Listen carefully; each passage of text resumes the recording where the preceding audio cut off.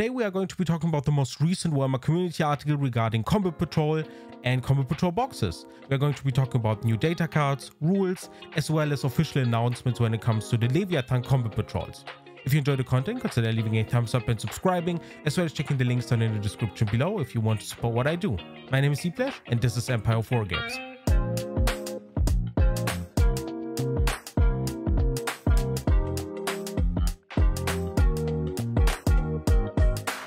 So I usually instantly skip over to the most important parts of the article. There's one thing I wanted to mention and I wanted to read, and it is at the very top. As always, the article is going to be linked down in the pinned comment below. So the thing I wanted to mention is that, you know, it's a regular introductory paragraph, but the last bit is something that makes me kind of happy, but it could be just the Warhammer community team hyping it up a little bit too much. It says, so it's time for the next of the flagship game modes, Combat Patrol. And if they are actually treating Combat Patrol as a flagship game mode with continued support and so on, I am very excited. Small points, kind of Warhammer 40k games are just my jam. It is the reason why I created this channel. So if they are actually going to take the time and support the format with ongoing releases, ongoing balancing and so on, I'm going to be very, very happy. And I hope there's a little bit something about Combat Patrol in each and every codex, or at least in the core book, so everyone can easily know what they're getting into with the Combat Patrol they are most interested in before actually committing to buying anything. Because if it is meant to be a starting point for a lot of players, or if it is just meant to be a small fun game that is just over very quickly, people need to know what they're getting into whenever they get a Combat Patrol box, outside of just the visuals, obviously. Funnily enough, I've already set up a video that is going to go live on Saturday at 3 or 4 p.m. that is going to discuss how GW is going to be able to support Combat Patrol going forward without changing their production pipeline or anything. So if you're interested in that, consider subscribing. Now, just to bring everyone up to speed on Combat Patrol again, Combat Patrol is a format that is completely new to 10th edition, and that is going to be smaller than the smallest regular format that is 1000 points, because all you have to do is get a Combat Patrol box, and you assemble it out of the box, and that is what you're going to be running. Obviously, GW is going to give you data cards, and those data cards are going to have specific loadout options, but you can just have them count as something else. So if you, for example, equip your Terminator captain with a Thunderhammer or something, and he actually has just a sword on his data card, who cares? Like literally. If your Tau Fire Warriors are Breachers instead of Fire Warriors, no one cares, literally. It's not that deep. You can just assemble them the way you think they look cool, and it is going to be fine. I don't see it as a kind of what you see is what you get kind of problem. And yeah, GW is going to go ahead and balance Combat Patrol against each other. So all the Combat Patrol boxes are going to stay roughly within the same power level. Another thing that was mentioned at a Q&A, but this is secondhand information, is that some Combat Patrols are actually in fact getting replaced. So the videos I have done previously about Chaos and about Space Marine Combat Patrol boxes are actually valid, and me discussing their value in a Combat Patrol format, in a kind of quote-unquote sealed format, actually has value. So if you want to check those out, if you haven't seen them yet, they're on the channel. And yeah, that is basically Combat Patrol. It's its own small format that is hopefully going to get additional balancing and additional Combat Patrol variants as we move along. A couple of boxes are going to get replaced, but you are going to have a hopefully good experience just matching two Combat Patrol boxes against each other and playing them out of the box. With all of that out of the way, let's talk about Leviathan and the two Combat Patrols you're going to be able to build out of the contents of the box. So you're obviously not going to be able to field the entire halves, because that would be mad, but you can assemble a Combat Patrol out of one half. Like, for example, this Tyranid Combat Patrol called the Vardingar Swarm.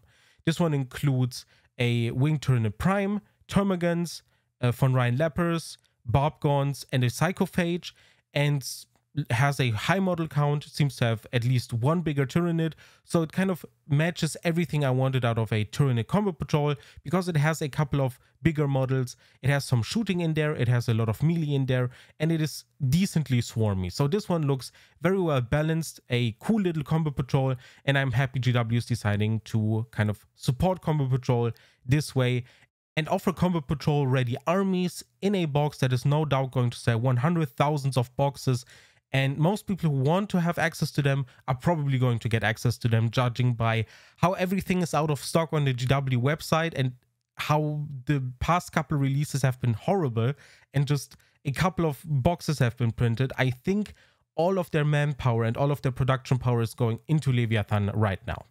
Now, while my first impression of the Tyranid half is very positive, I'm not so sure about the Space Marine half. This one is called Strikeforce Octavius and contains 2 leader choices with a Terminator Captain and a Terminator Librarian, 5 Terminators, and 5 Inferno Space Marines in Mark X armor.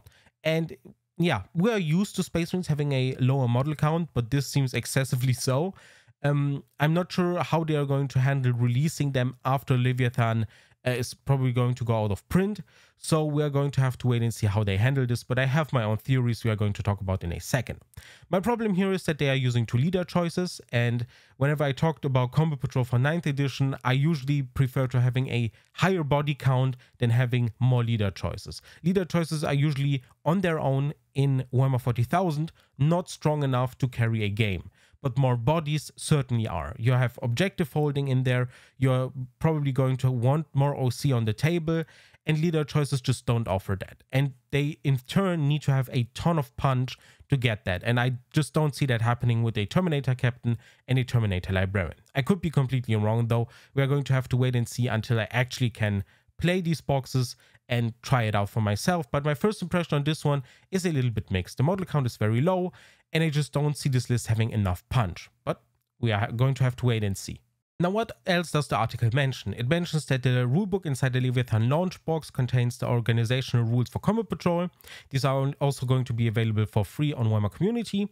Furthermore, all you need is a 44x30 board, so basically the same size as it always was for Combat Patrol ever since 9th edition. And yeah, that's all you really need. If you buy Leviathan, you can already start playing after assembling your models. Now, one thing I'm going to throw in there is the picture you can see on the screen right now. A lot of people have been theorizing about it and whether this is quote-unquote the command edition of 10th edition, so the biggest version of the starter set that is going to release after Leviathan goes out of print. And if that is the case, it is going to be a very, very expensive box because the terrain is most of the Fronteris stuff, which is not cheap.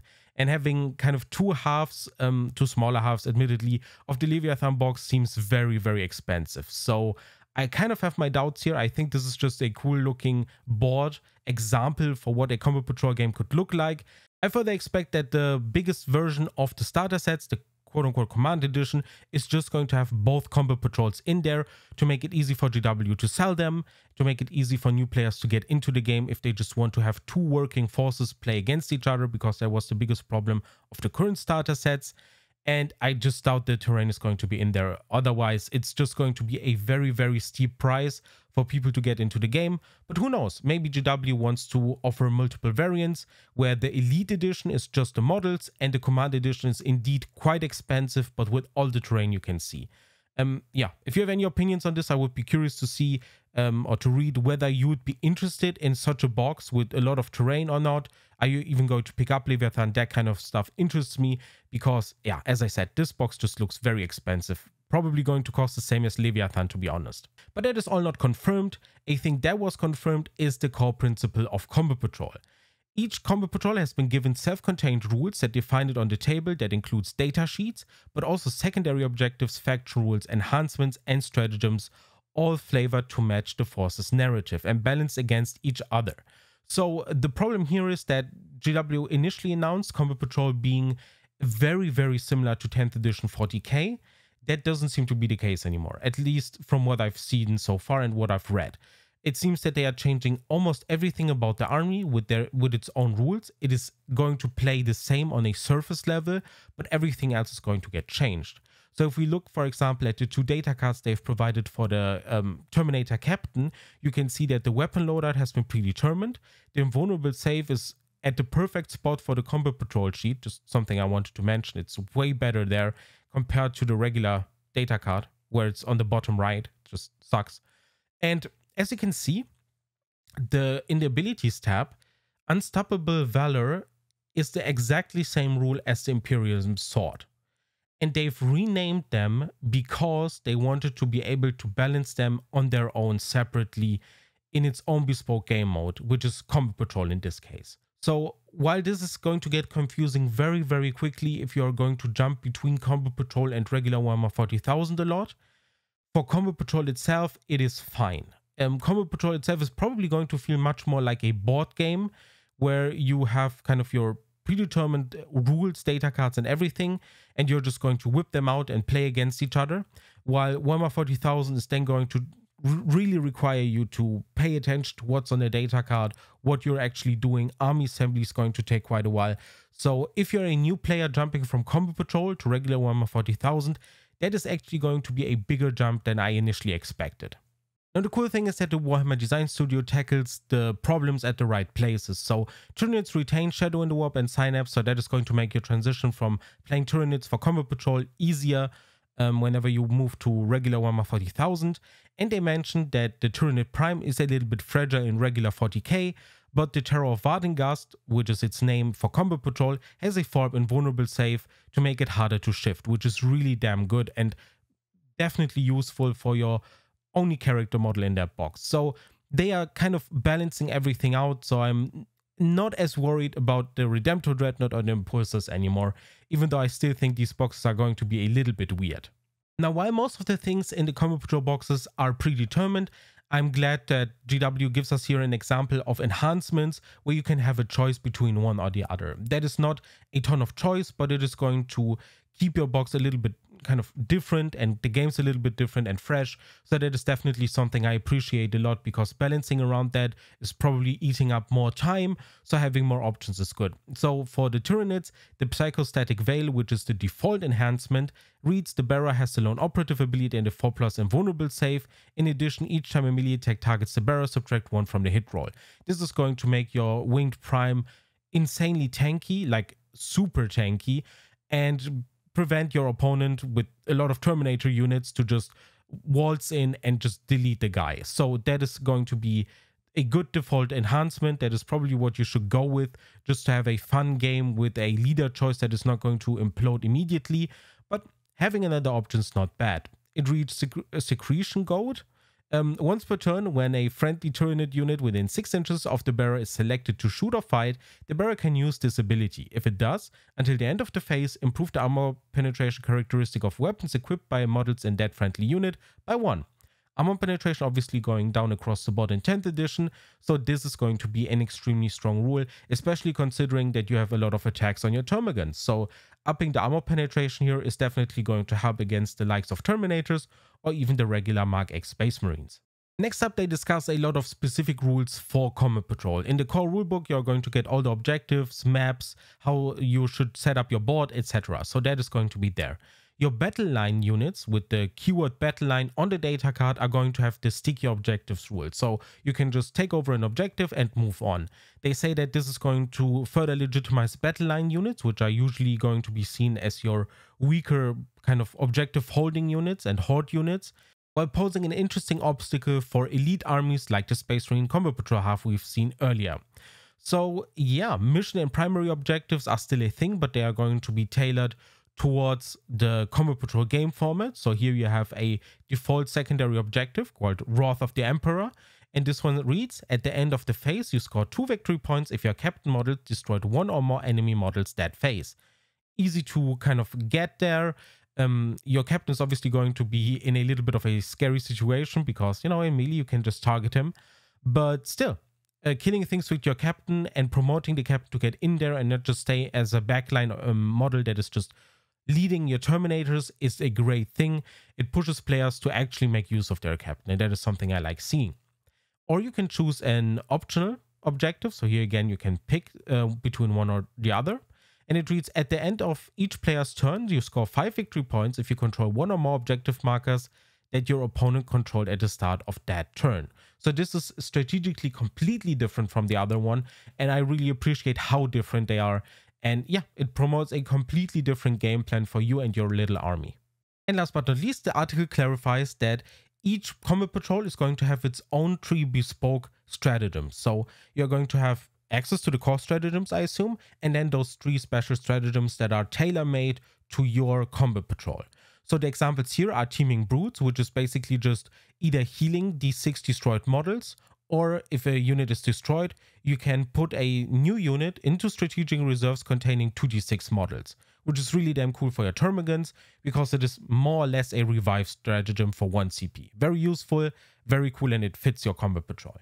Meanwhile, Veteran Instincts for 1 CP for the Space Marine reads, when in the fight phase, target one Terminator unit from your army that has not been selected to fight this phase, and the effect is, until the end of the phase, each time a model in your unit makes an attack, reroll a wound roll of 1. If that attack targets a monster or vehicle, you can reroll the wound roll instead. So this one is going to be incredibly useful if your Terminators are going to be attacking the Psychophage or maybe an Impulsor or something, because it really allows them to punch up, and that is definitely something that is going to be useful. As the article says at the very end, everything you need to keep in mind for Combat Patrol is very easy. You have 3 stratagems, 1 of 2 secondary objectives, you have a couple of data cards that are specific to your units, and usually between 5 and 10, I assume, so it is very easy to keep track of. And yeah, Combat Patrol is going to be the premier format for new players, but I also see a lot of smaller tournaments happening that way, especially if people want to just have a lot of short matches, maybe with different Combat Patrols they've assembled and painted. So yeah, I see Combat Patrol really having a bright future if GW decides to support the format. It is easy to understand, easy to execute, short games, not a ton of models you need to have painted and assembled, and it just seems like a ton of fun, and it has a little bit of that Magic the Gathering sealed flavor and a little bit of a board game flavor attached to it, which I personally really enjoy. So yeah, it seems that Combat Patrol is going to be a great little format, and it seems it's going to be one of the quote-unquote premier formats for GW, which excites me a lot. So before we wrap up the video, I wanted to talk about the Terminator Captain and the data card here, because I just glanced over it during the kind of main part of the video. So what we have here is a Captain Terminator armor with a 5 movement, toughness 5, a 2-up save, 6 wounds, a leadership of 6+, and an OC of 1. Very much what we expect for a Terminator Captain. The stats are decent. We have 6 wounds, which seems like quite a bit. And we have a combi weapon, which is, as we've already seen, anti-infantry 4+, devastating wounds, rapid fire 1. So this one is going to hit quite hard, because you're probably going to get a lot of critical hits on your combi weapon. The Stormbolter is just a Stormbolter, but the melee weapon part is the interesting one. We have Chain Fist with anti-vehicle 3+, so you're always going to wound them on 3-ups. Power Fist, relic weapons, and the Thunderhammer, which has devastating wounds, but no longer deals a flat 3 damage. And we have Twin Lightning Claws, which have a ton of attacks and are twin linked. So we have a ton of melee weapons that have been retained, which I'm really happy to see.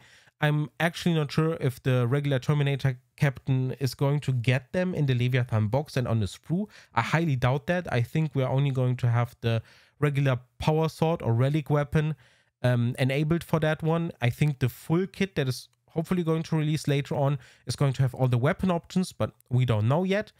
But yeah, when it comes to the weapons, we've learned quite a lot. The regular Relic Weapon is also the one you are going to use in your Combat Patrol games with 6 attacks. The Power Fist is hitting on 2s, which is quite interesting. We still expect regular Primaris Marines that are not in Terminator armor or that are not in Gravis armor to hit on 4s.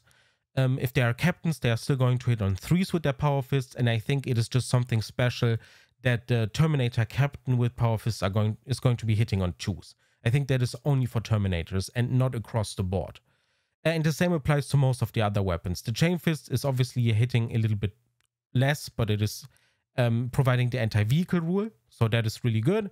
The Relic Weapon is just the regular weapon, hitting on 2s, a lot of attacks. The Thunderhammer is hitting on 3, so -1 to hit, but with devastating wounds and 8/2/2, so as I said, 1 less damage. And the Twin Lightning Claws are just twin linked and have a ton of attacks at a weaker profile and just damage 1. So yeah, I think the Power Fist here is just differentiated at weapon skill 2 instead of 3, just to have a clear difference between a Chain Fist and a Power Fist. For the rest, it is more or less what we expect. Deep Strike and the Leader rule. So you're probably going to attach the Terminator Captain to Terminators. Oath of Moment is the basic rule. The Rites of Battle, once per battle round, 1 unit from your army with this ability can be targeted by a stratagem for 0 CP, even if another unit from your army has already been targeted by that stratagem this phase. So not only are you getting a stratagem for free, you can also use the same stratagem twice per phase if you target that specific unit. Very strong rule. CP shenanigans are going to be very, very valuable considering how few CP we are getting per game. So a really cool rule. And the Imperium Sword is basically the Combat Patrol rule. You can reroll charge rolls made for models in this unit. Always useful. Admittedly, the Terminators in the box have Storm Bolters, but they also have Power Fists, so they are kind of a mixed unit. So charging with them is definitely something you're going to do. But then we have War Gear abilities, which are separate from regular abilities, where you can equip a grenade launcher. So the bearer has the grenades keyword, which is going to be a stratagem. That is going to be a core stratagem available to everyone. We don't know how that stratagem looks yet, but everyone with the grenade keyword is going to have access to that one. And then we have the Relic Shield, which means the bearer has a wound characteristics of 7, so it ups the wound characteristic by 1. I don't think the Relic Shield is losing its invulnerable save of 4+, but considering Terminators already have an invulnerable save, it feels redundant to mention it in that rules text, so I can understand why they left it out. But we will obviously have to wait for concrete confirmation there. All in all, the Terminator Captain looks exactly what we expected, and the cool part is just that we've seen all the different weapon options for the Terminator Captain. And yeah, it's cool to see that we still have the flexibility from back in the day when it comes to weapon choices and weapon loadouts. If you've noticed anything, if you have any opinions on the Combat Patrol rules we've seen, on the Terminator Captain or anything, please drop them down in the comments below and we'll discuss things there. Other than that, I hope this video was insightful, and I hope to see you in the next video, which is going to get uploaded in a couple of hours with the next faction spotlight. Thank you so much for watching, take care.